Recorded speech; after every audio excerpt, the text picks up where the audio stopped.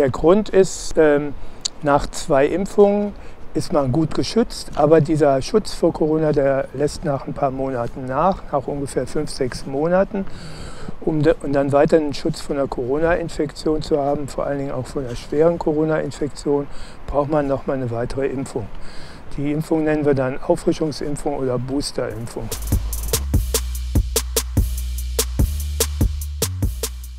Diese beiden Impfstoffe, also sowohl Moderna als auch BioNTech, sind ausgezeichnet wirksam, auch bei der Boosterimpfung.